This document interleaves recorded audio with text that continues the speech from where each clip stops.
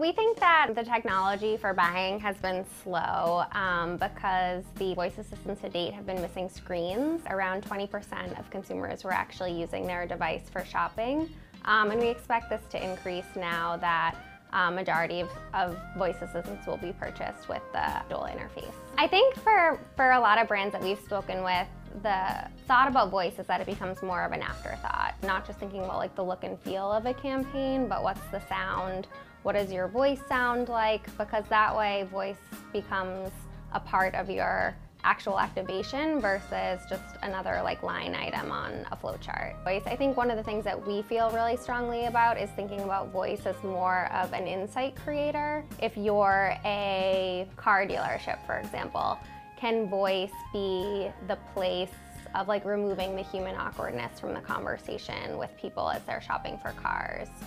Or if you're a fashion brand, could you have a voice capability that is more of like an at-home dressing assistant? One of the big things that we kind of thought about that was really interesting is like what's next after shopping. So being able to see like destinations before you go there, being able to explore what's in a new city would be really powerful from a visual standpoint.